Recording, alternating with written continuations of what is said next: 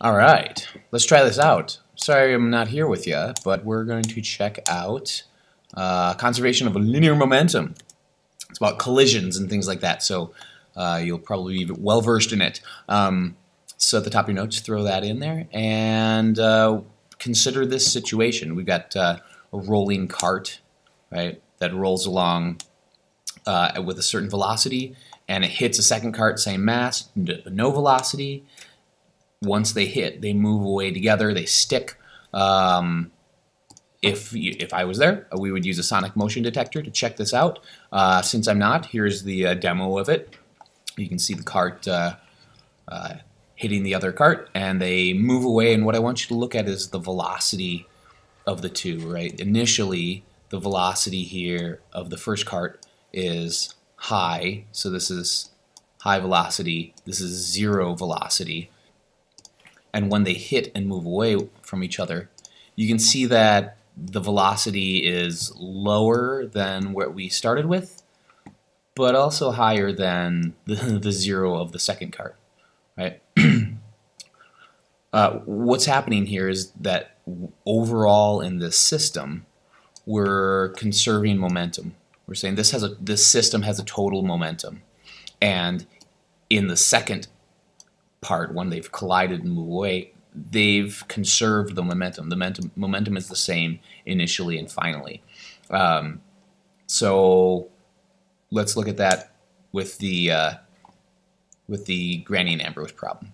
Conservation of momentum says that momentum doesn't change; it stays the same as long as there's no net force. Right? Momentum is conserved before and after collisions. The Granny and Ambrose problem. Here's Granny, and she's moving. She has a certain mass, and she's moving at a certain speed. And Ambrose is a kid, smaller mass, and no speed. Right? And what they're saying is, Granny has all of the momentum here. Ambrose has none of the momentum. Right? When they collide, you can see that they slow down. Well, Granny slows down and Ambrose speeds up.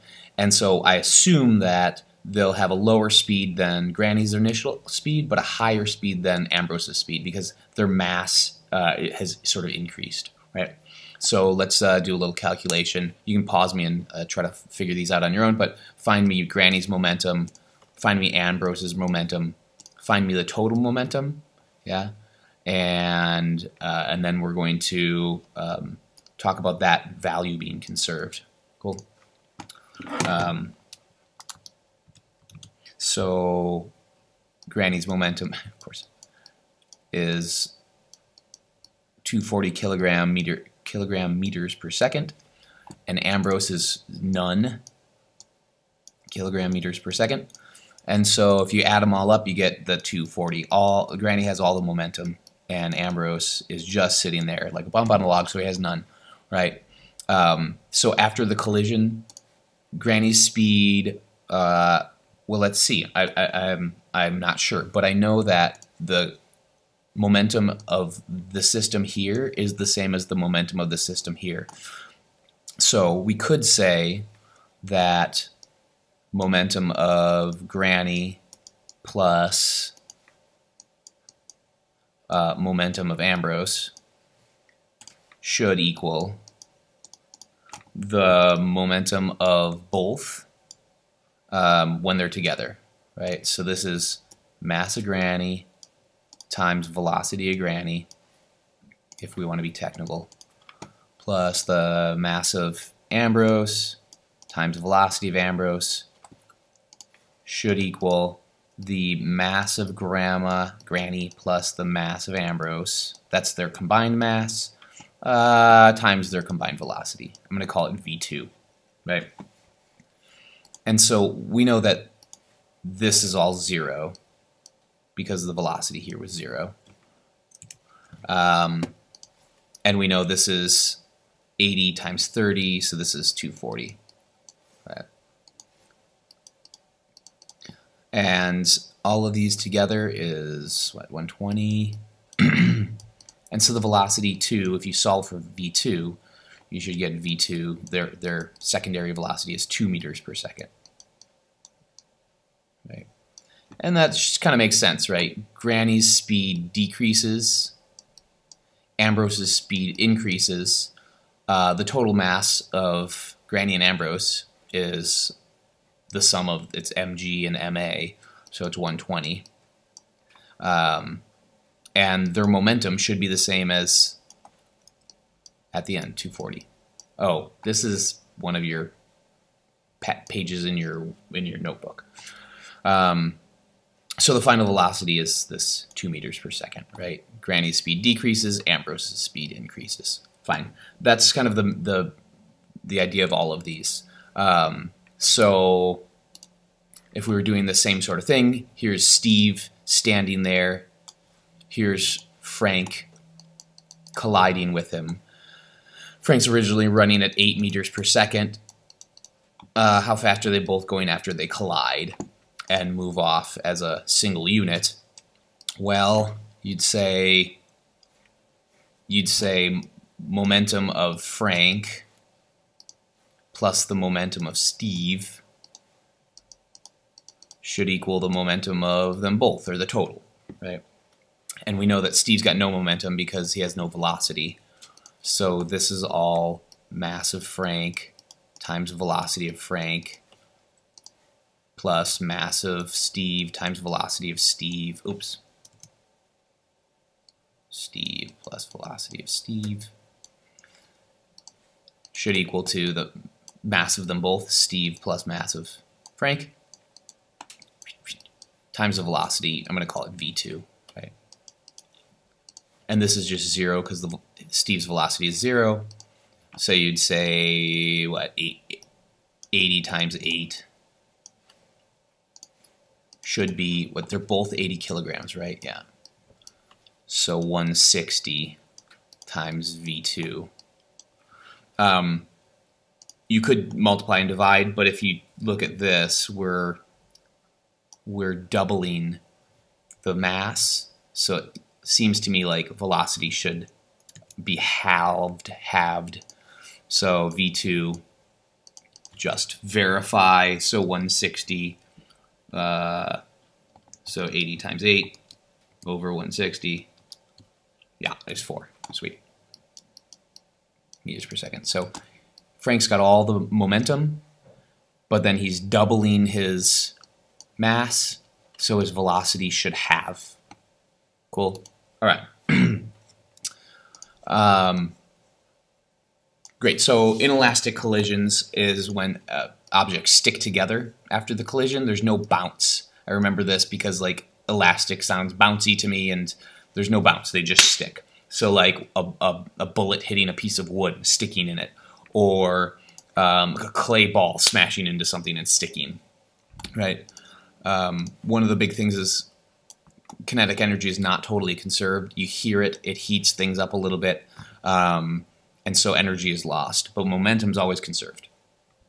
And also collisions generally aren't perfectly inelastic or perfectly elastic. There's never a perfect bounce or a perfect stick. It's usually a little bit of both, but just to make it easier to visualize, we talk about those two. So write that down. All right, so we're going to talk about the inelastic collisions where we stick, and want to look at momentum. So this is the same problem, Granny and Ambrose problem, but with the carts, right? You roll one with some mass, some velocity, hit something with same mass but no velocity, and they move away together. You should notice that the velocity is decreased, and since we're doubling the mass, we should half the velocity to maintain the momentum. So let's try that with some real carts so you can see it happening. So we got same mass, a velocity on one, it has all the momentum, and when it hits the other one, the velocity decreases because the momentum is sort of shared by the two.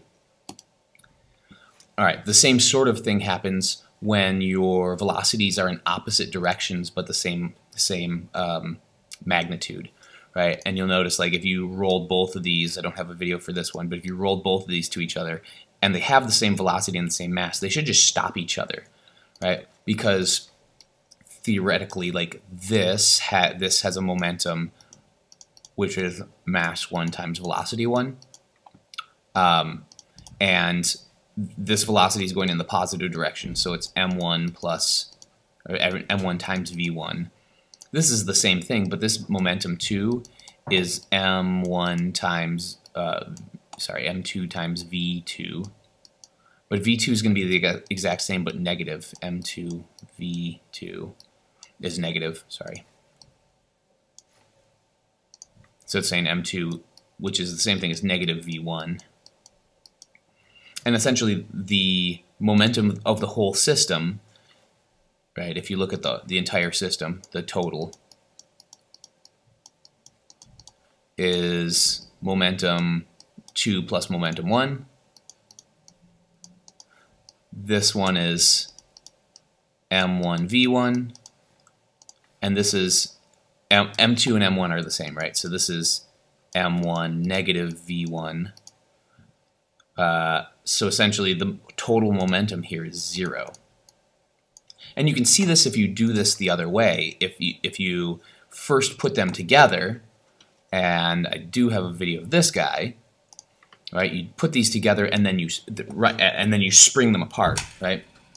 Right here, they're not moving, so velocity is 0.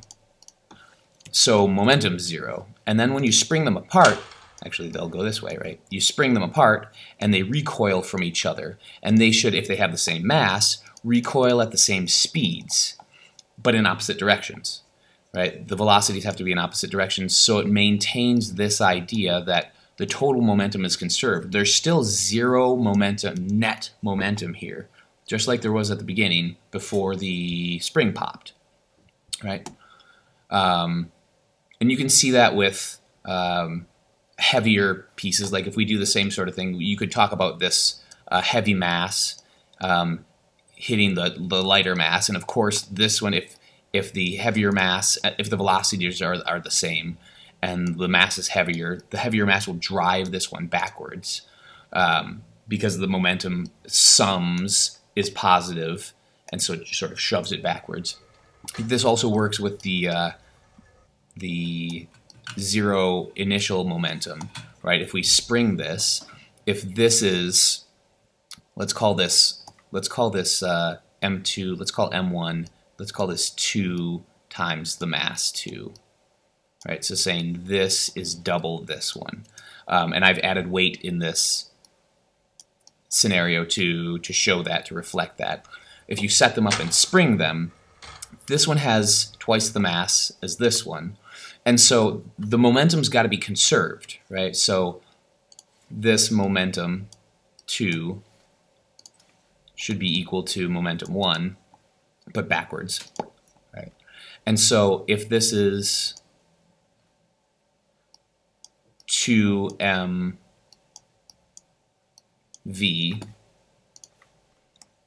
this is m, it's got to be 2v for it to balance out. And so what that means is this thing should go faster, and when we try it, it does, right? All right. So same sort of thing. This is this scenario. So Steve and Frank back. Oh, Frank's lost some weight for some reason. So Steve's running to the right. So that should be Steve, and he's 80 kg. And he's running at 2 meters per second.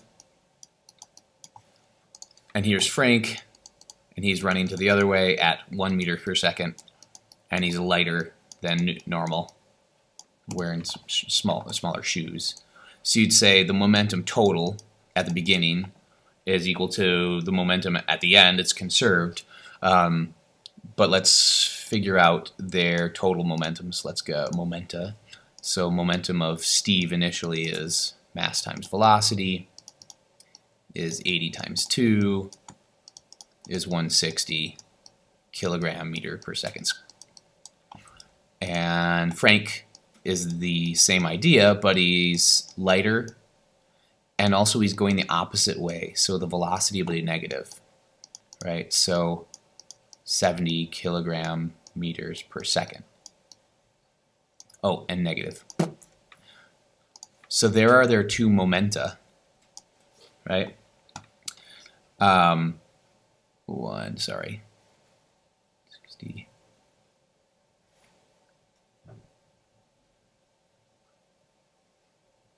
Yeah, jogging to the left. Okay. So who wins and by how much? Well, obviously he's a bigger guy. Steve's a bigger guy, moving faster, so he has more momentum. So when they collide, right now they're the sum of the momenta is 160 plus negative 70. So the sum is 90 kilogram meters per second, which is that way, right? And so at the end, it's going to be the momentum is going to stay the same. So momentum is going to be mass of both times the velocity. So this is going to be mass 1 plus mass 2 times velocity. We know it's got to stay at 90 because our momentum is conserved. So 90 should equal both their masses. So 80 and 70. So 150. 70, this 70 times the new V. Right? So 0.6 meters per second when you divide, and it's positive, which means they're both going this way. Now, they're not moving that fast to begin with, 2 meters per second, 1 meter per second. So 0.6 meters per second in that direction makes sense because Steve's going to drive Frank backwards. Neat. All right. Same sort of thing with the cannonball, right? This has the sum of the momentum here is 0. So the sum of these momenta has to be 0 too. So 0 has to equal the momentum of the cannon and the momentum of the cannonball. We know this is fired at 30 meters per second out, so this V is 30 meters per second. And the cannon has a mass of 100 kilos, and the ball has a mass of 10 kilos. So we can say, all right, well, momentum of the cannon plus the momentum of the ball should sum to 0. So this is 100 times the velocity plus 30 times 10 equals 0, right? And you can solve for velocity there, right? Oh, sorry, that's times. So 300, negative, so this becomes 300 here, you subtract and you get 100 V, and so V ends up being negative 3 meters per second, which makes sense. It's negative, so it's going in the opposite direction of the cannonball, and it's quite a bit smaller velocity because this is much bigger. In fact, this is 10 times as big, so this velocity should be 1/10 as much. Neat. Try that out with a handful of these problems in your home learning. Answers are there. They're probably right. Check them out, and I'll see you later. Bye.